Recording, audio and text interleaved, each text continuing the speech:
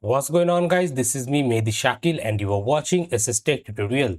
So guys, in today's video, I'm going to show you that how you can run Kali Linux 2025 virtually in Windows 11 computer using the VMware Workstation Pro.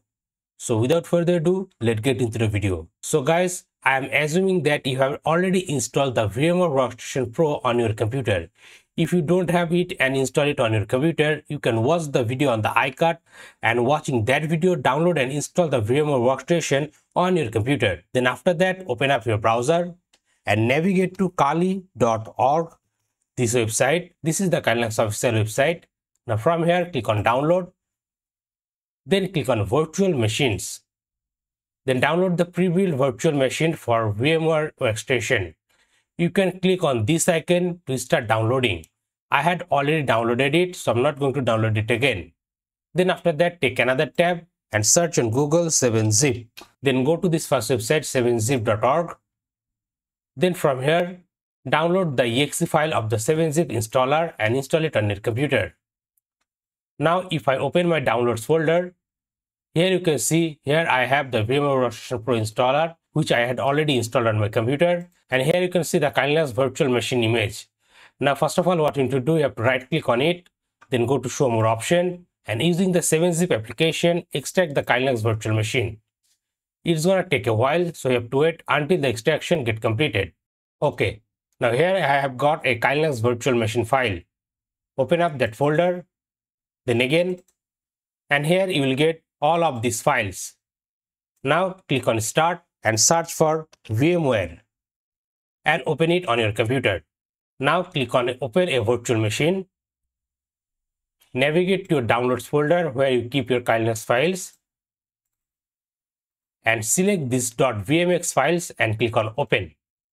And guys, here you can see the Kali Linux virtual machine now has been imported into our VMware Workstation Pro.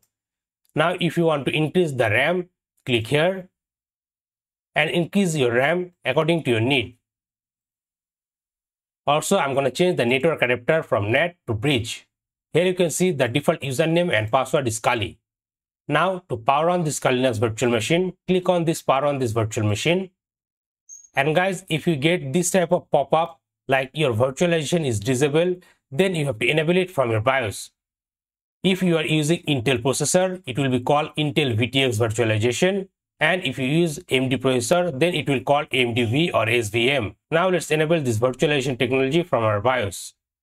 So click on OK, close your VMware Workstation Pro and restart your computer.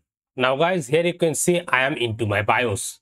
Now from your BIOS, you have to find out the Intel virtualization technology if you use CPU of Intel, and if you use AMD processor, then you have to find for SVM. I am using AMD processor, so I have to find the SVM, and now I have to enable it. Then save and exit and restart your computer again.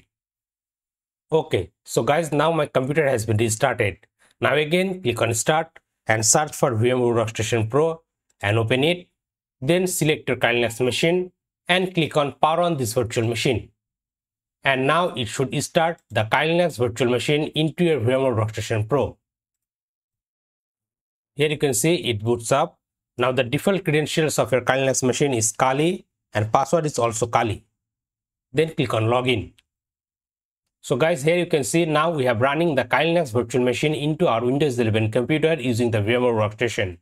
Now to make it full screen, click on this icon. And the Kali Linux virtual machine will get full screen on your computer. So guys, like this, you can easily run Kali Linux virtual machine as a VM into your Windows 11 computer using the VMware Workstation Pro. So guys, that's all for today. Thanks for watching.